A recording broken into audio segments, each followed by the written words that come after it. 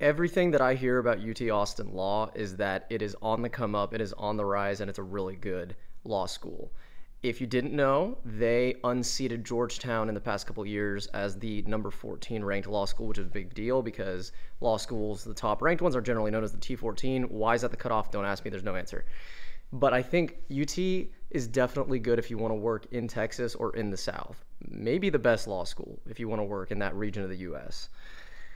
Not as competitive, of course, as the top law schools, but still pretty competitive because it's a good university. And I've heard really, really positive things about the culture. Friends who have gone there have said that it's really collegial, really down to earth, and that people are really nice. So all in all, I think it's a really good school. It's very promising. And most importantly, long term, I think it's going in the right direction.